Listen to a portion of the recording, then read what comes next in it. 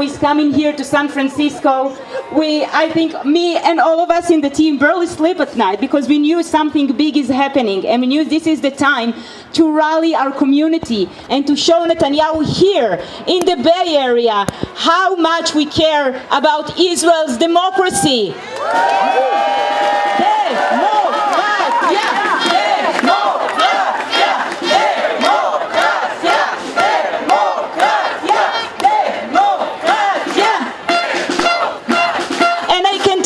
That our brothers and sisters in Israel who are fighting for 37 weeks in a row now, out in the streets, millions of Israelis, it's a historic protest. And for them, seeing all of us here out today, protesting with them, shoulder to shoulder, is incredible. We've heard from so many members of our family and friends in Israel that they look at these pictures, and it's so heartwarming for them and help them keep going in this hard struggle.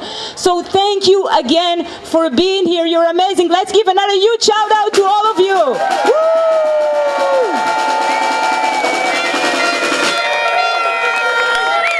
And we are here today because indicted Prime Minister Netanyahu thought that he can come here to the US and show to the world business as usual. Busha, busha, busha, busha, busha, busha, busha, busha, busha. Shame, shame, shame, shame, shame, shame, shame, shame, shame. Here and in San Jose this morning and later are here to show Netanyahu that we care about Israeli democracy and we won't let Israel turn into a dictatorship. Lo niten, lo niten, lo niten, lo niten, lo niten. And the Israelis expats together. And since then, so many communities and rabbis join us, and we so appreciate this joint struggle, shoulder to shoulder. And I'm very excited to invite Tyler Gregory, the CEO of JCRC, to speak.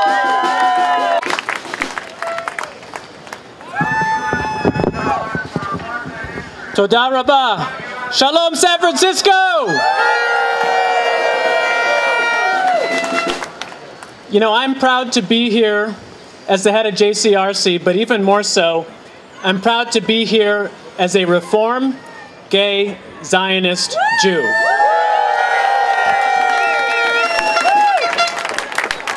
The last identity being the most important. And let me start with this. Anytime the Jewish people have been so divided that we can't see one another anymore, bad things have happened to us. We have to find a way forward united. We have to find democracy. Democratia! Democratia! Democratia! Democratia! Democratia!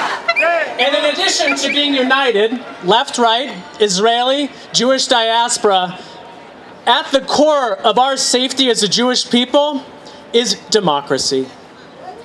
The democracy in this country has been sacrosanct in making sure that Jews by the millions who have come here have been safe and secure. Democracy in Israel has been equally as essential for the Jewish people in showing up with our values, but in making sure that every person is equal under the law. And let me be clear, we have fallen short in both countries. In this country, health care remains a privilege and not a right. And in Israel, gay marriage and other forms of rights remain a privilege. People have to go to Cyprus and get married to come back, and not a right.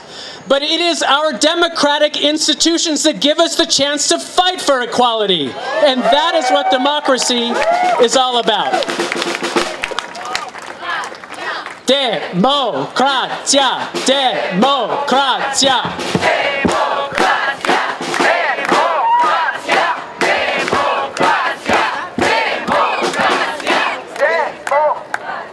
When we look to Israel, you know, a lot of people ask me in the American Jewish community, you know, shouldn't we stay quiet? We're not citizens, except for Israelis that live here, but we're not citizens. We don't vote there. You know, move to Israel, make Aliyah if you want to weigh in on such an issue.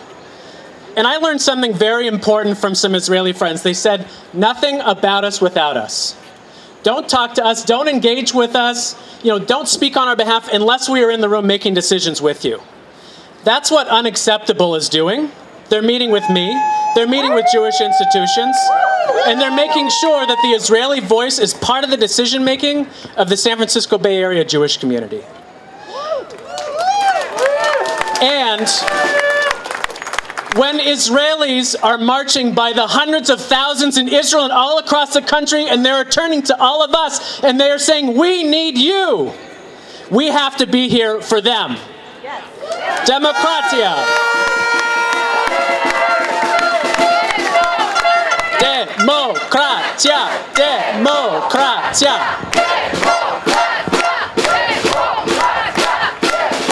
So I ask of you, number one, if you're an American Jew and you're not engaging with Israelis right now, sometime during this rally, turn to an Israeli and ask them what they need.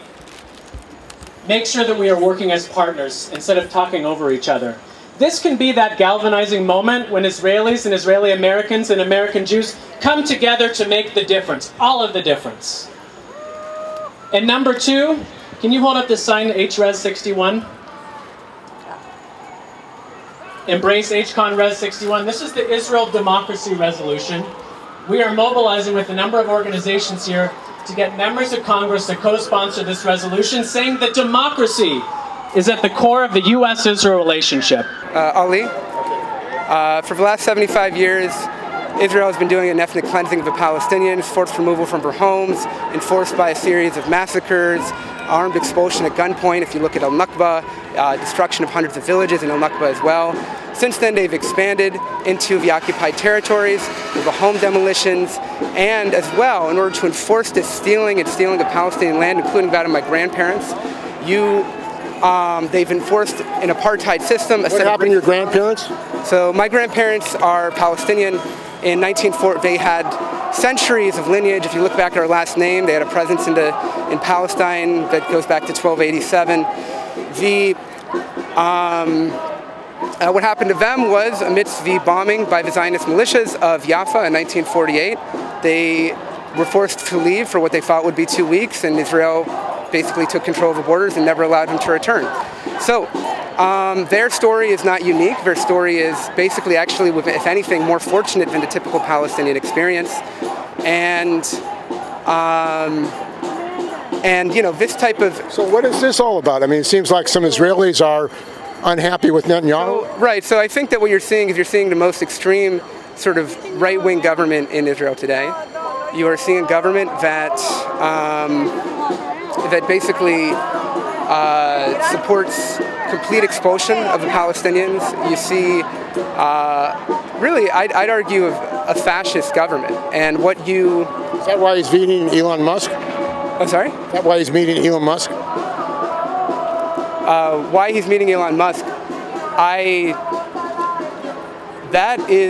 obviously don't know the details of any particular meeting. What I do know is that somebody who's supporting an illegal military occupation for the last 55 years, who's supporting a series of apartheid laws against the Palestinians, is not somebody who I want in my city as a resident of San Francisco.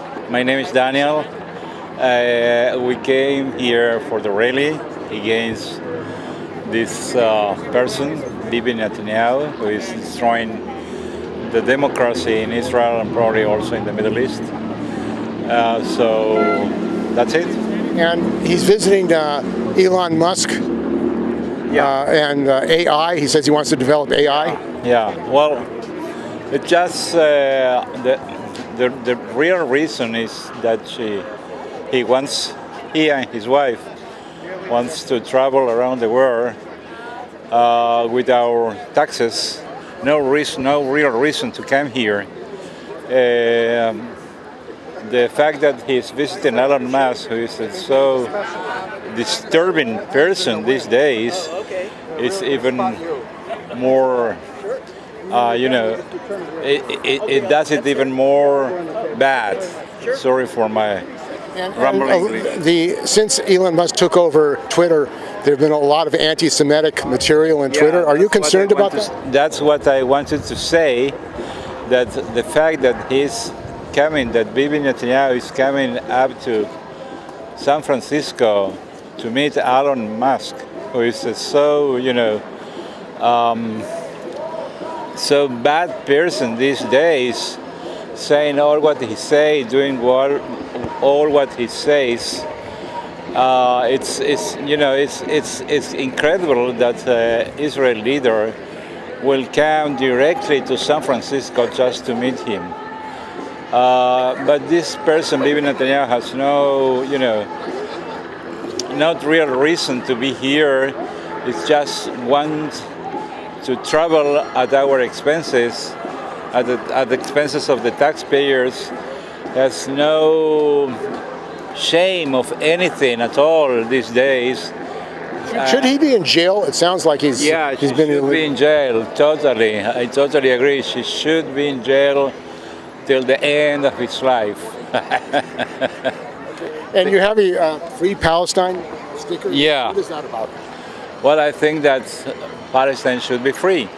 And I think that it's not just a matter of Palestinians, but also a matter of Israelis, because since, until Palestine wouldn't be free, Israel won't be free also. That's my point of view. And can they be free with a separate state? I mean, it seems like... Yeah, they should have a separate states of themselves, should manage their own state, their own land, according to which they wanted to do. And Israel should not interfere with that at all. And all the lands in the Palestine territory should be free to them, so they can manage their own business. Is that possible? Because it seems like that land is being taken over. They're building housing. I don't know. I think that what is impossible is to keep this business running the way it's running right now. This is impossible.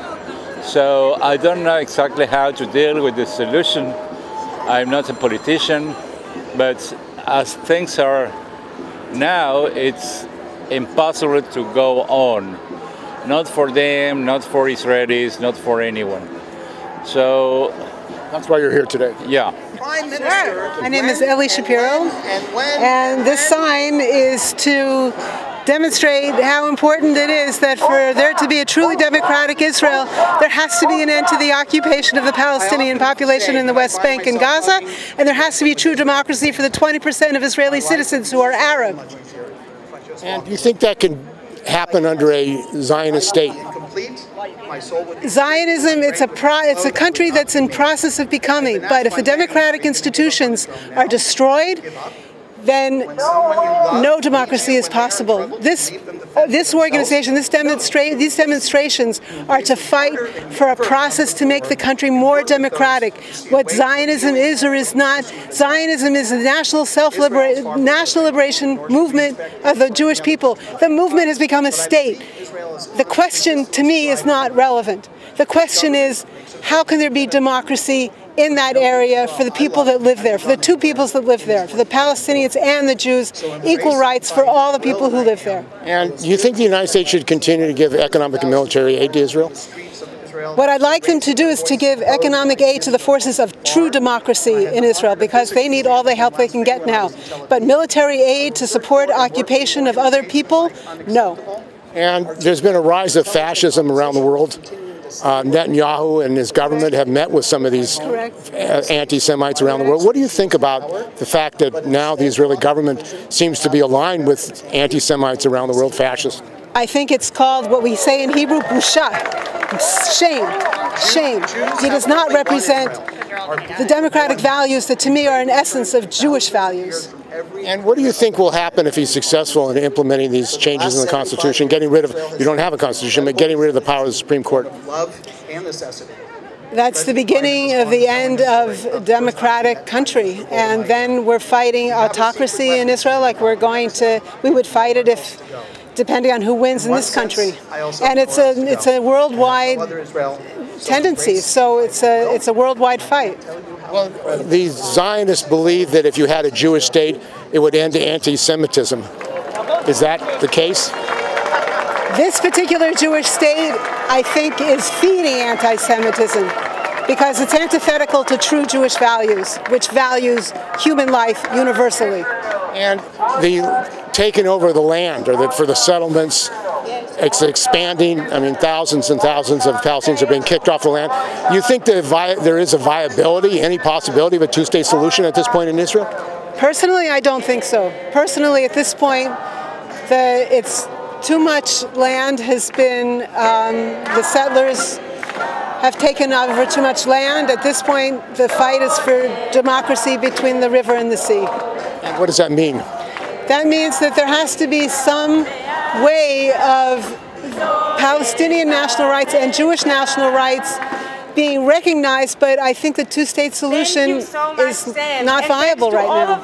Well, I don't know what it means. I don't know what it means. You have a secular state in the United States. I mean, the Christian majority, and I think that And some people would like to change that and have a theocracy in this country. That's what it is, and I think, you know, a Jewish state. I think there's majority Jews that would be Jewish culturally because there are majority Jews in the state. But the state itself, I would like it to be a democratic, secular state that recognizes equal rights for all its citizens.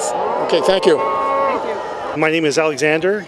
I'm here to join this protest to voice my displeasure about not only the recent judicial issues, but in general the support for settlements and the alliance with right-wing figures around the world. And Netanyahu says that Israel has the right to take over that land that belongs to the Jews. I mean, his government is saying that? Right. Well, you know, a lot of people say it belongs to them. It's not how the world should work. And the United States is supporting Israel militarily, economically. Do you think that should continue? I think we definitely need to start showing some resistance, and I think that American Jews need to stand at the forefront of that. And if they're successful, the Netanyahu government is successful in implementing these attacks on the court there, what's going to happen to Israel? God knows. What are you concerned about? Well, I'm concerned about increasing power of basically a Jewish Taliban. And the idea of Zionism, the idea that you should have a Jewish state, are you in favor of that? I have very mixed feelings about it. I don't believe that states should be ethnically homogenous. You know, looking at the history, you can see how in the 1940s there was a desperate need for a place to go. I just wish that in the decades since things had been very different in terms of getting along with people who were already living on that land. And there's been a rise of fascism around the world, in the United States and in Europe and other countries. Netanyahu seems to be meeting with some of these people around the world. What do you think about the alliance that his government and people in his government have with right-wing and fascists around the world? I think it's utterly repulsive. That's all I can say. I mean, ideologically, do they have a bond? There's a certain bond. I mean, there are people who think that all the Jews should get out of their country and go somewhere else, and then, you know, there's an obvious alliance between them and people who say, yes, come here. Well, Hitler, I mean, the Zionists worked with Hitler, didn't they? As far as getting Jews to go to Palestine at that time.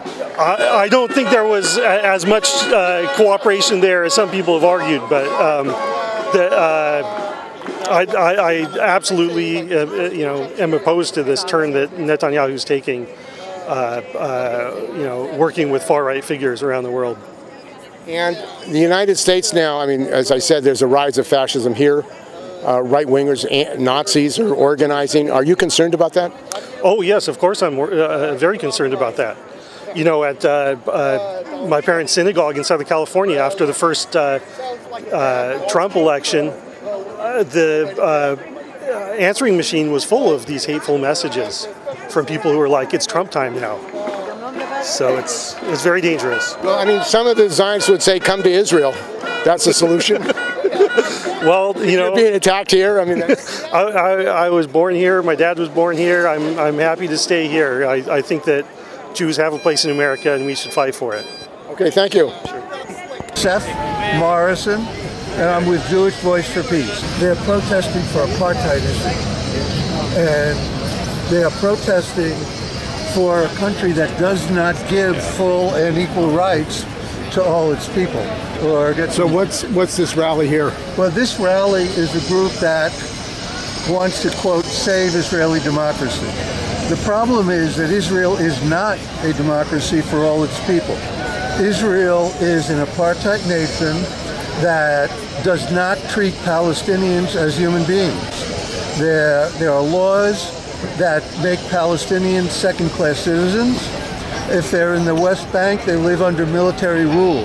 It is not a democracy. The Israeli Supreme Court that these people are trying to save rules against Palestinians over 90% of the time. So it is not a democracy. It's only a country worth living in if you're Jewish. If you're not Jewish, God help you. So what are they afraid of here? Why are they having demonstrations in Israel? Well, they're afraid of the current ultra-right-wing government that is trying to reduce the power of the Supreme Court. But it's to reduce the power of the Supreme Court to protect Jews. It is a court that does not protect Palestinians. And are you in favor of the United States giving money, military aid to Israel? Absolutely not. Our goal is to end U.S. military aid to Israel because it pays for Israeli apartheid. And what do you think about Netanyahu visiting Elon Musk and the Tesla plant? You know, what Netanyahu does is irrelevant. Netanyahu is the head of an apartheid government. He deserves to be sanctioned. He should not be allowed into the United States. He should be Wasn't he tried invited as to a the war Congress, criminal. to speak at Congress? No, he was invited to speak at the UN, and under the U.S. hosting agreement, we're required to let everybody in. That's why Castro spoke at the UN. That's why North Korea has spoken at the UN. And basically, Netanyahu is a war criminal. He should be in The Hague. So what do you say about the people here? They're well-meaning, but they don't understand the situation. Many of them are Israelis, aren't they? I'm sorry? Many of them are Israelis here. Yes, but they're Jewish Israelis who support Israeli apartheid. And why is that? That is the basis of Israel, is that it is an apartheid nation. It is a nation set up to benefit only Jews, not to benefit all its citizens. And I'm sure many people here will disagree with me, but that's the truth. And what is that? We are the largest Jewish anti-Zionist organization in the world. Okay. So you said you're here to counter-protest. We're here what is your protest against these people here today? Well, we're protesting more to let the people of San Francisco know that Israel is an apartheid nation and that we must end U.S. aid to Israel. Do you support the Netanyahu government? We don't support the Netanyahu government, but the reality is that every government of Israel since 1948 has supported apartheid. Israel started with ethnically cleansing over 750,000 Palestinians, forcing them out of their homes, massacring some, raping others. It is a country that was founded based on apartheid. And why does the United States support it? It's political. The Zionist lobby is strong and therefore support it. Okay. Thank you. So we're over there if you want more. Okay. My name is Ronnie Tal. I'm an Israeli American. I've been here for 48 years. And I believe in the American idea and experience, American constitution and concepts of morality in the world, human rights, and so on. You can call me maybe a progressive, but I'm not a crazy guy who is always sold on his ideas. But what he was just saying about Israel being an apartheid state is not rooted in history. Okay? If you really are aware of the history of the Jewish people over the last 2,000 years. Well, I have a question. I mean, American Jews are able to go to Israel. Sure. Okay, but Palestinians who are born there don't have the right to travel and go to Israel. I don't believe that's true. So are you saying Palestinians have equal rights in Israel? No, absolutely not. Well, why do American Jews have more rights than Palestinians? I'm against the occupation of Palestine. No, I'm not talking about the occupation. I'm not talking about the occupation. I'm just talking about American Jews can go there and become a citizen, but Palestinians want to go there, they can't come in. Certain American Jews are not allowed in Israel also, for a variety of reasons. But the Palestinian question, just keep it aside for a second. It needs to be resolved. I believe in a two-state solution, absolutely. Do you think there is a reality of a two-state when the government is taking over the land and kicking people out? What are we fighting for today? What are we fighting for today? For that particular idea that the country has had Palestinians living there for quite a long time. And they have their rights. And we have to respect them. And we have to treat them with humanity. And we are going to do it, but we will not be able to do it without a democratic state. And where do you think Israel is going if they're successful in passing this, getting rid of the power of the Supreme Court?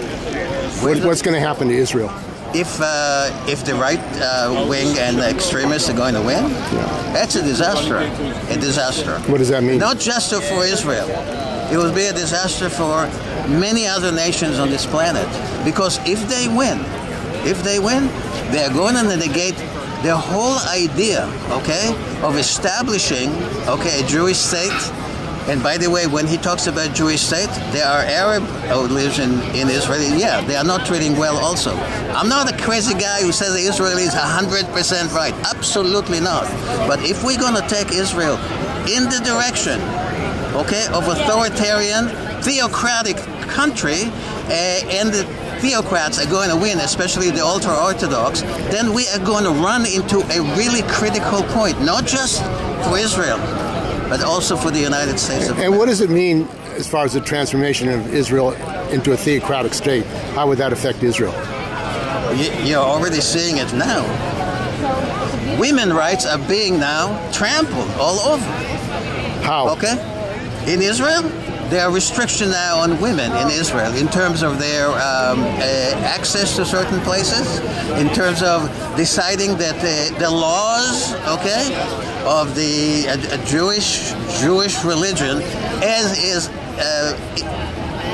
appropriated by the ultra-Orthodox, are going to appeal to us, secular, modern, liberal Israelis. What? They are not human beings? They are not the ones who actually, the group that actually established the state, that paid with their life, they served the country. And now you have a group of people that are clinging to the ghetto tradition in Europe and wanted to impose it on a modern state, a democratic state. This is not going to happen. I'm just telling you right now, because Israelis, remember, there are 6.5 million Israelis, all right? You can't just say, hey, forget about them. No, they have the rights too. And they have established a state that is modern, democratic, with human rights. All you have to do is read the first paragraph of the Declaration of Independence. Although it's non-binding, but it describes the spirit, okay, of Judaism, the true Judaism, and of Israelis, what they believe in. Do you think the United States should continue to give military economic aid to Israel? Yes. Even though it's... And the reason is, no, not now. The United States should use its influence, its power, its essential position vis-a-vis Israel to influence events in Israel, because the United States and Israel, the way it's been until recently, speak the same language as far as the fate of this world, and are contributing to promoting and advancing the cause, okay, of human rights, okay, women's rights, and a modern approach to a multicultural reality that is developing, by the way, in both countries. And Elon Musk is meeting with Netanyahu. There's a rise of fascism around the world. Are you concerned, as an American Jew, basically, about the rise of fascism in this country and around the world? Okay, rise. I'm glad you said rise of fascism. You didn't mention the word anti-Semitism yet, because I'm not concerned about anti-Semitism, believe it or not. Okay, anti-Semitism is the problem of the anti-Semites. Okay. Well, if they control the government, isn't that a problem for the people? Anti-Semitism, it is a problem first and foremost of the anti-Semites. They have chosen to lead a life in believing... What if they control the government? No. You think Trump is anti-Semitic? I'm not saying that we don't have to fight them using democratic means, but we should never let them use democratic means to impose their views on us. Fascism does exactly that, and we have the example right in this country. They're very smart. They're using our democracy against us. We have to find a way, and I'm not sure we have actually found it yet. I haven't seen a person who has done it well yet, to stop him from doing that. Example, Elon Musk, that Netanyahu just has met with this morning. The moment he purchased and owned Twitter, guess what happened? He opened it up to all the anti-Semites, all the fascists, in the name of free speech. That's what I mean when you're using democratic means to take over. The incidence of anti-Semitism on Twitter went up 400% since he took over. Are we going? How do you think you're going to stop the rise of fascism? Because it's a global issue. It's happening in Poland. It's happening in many countries around the world. Argentina. Excellent question. We're doing it right now. We have to be patient. The only way for a democratic country to exist is to insist, and I mean 100%, on the rule of law.